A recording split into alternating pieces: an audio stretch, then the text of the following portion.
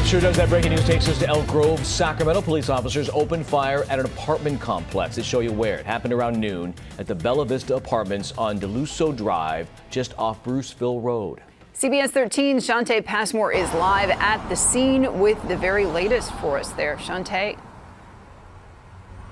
Well, Elk Grove Police is about to enter into its fifth hour of this investigation. The crime scene is hidden from view here on the streets, but it's hidden behind the apartments behind me. Tonight, we're asking, how did Sacramento detectives find themselves outside of their own jurisdiction?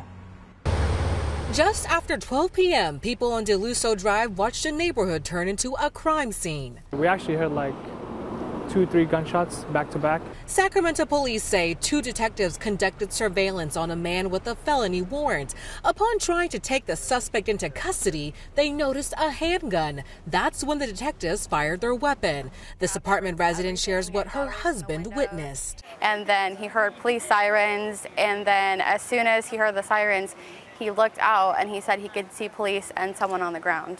I asked Sacramento police what's its protocol when officers leave its jurisdiction. As a common practice, we communicate with our outside law enforcement agencies to let them know when we're in their area.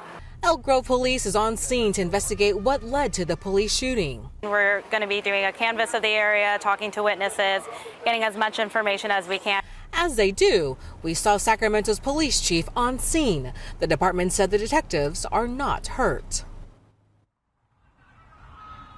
As for the suspect, police say he suffered serious injuries but is expected to be okay. He is wanted for a financial crime and is also a suspect in an assault case back in Sacramento.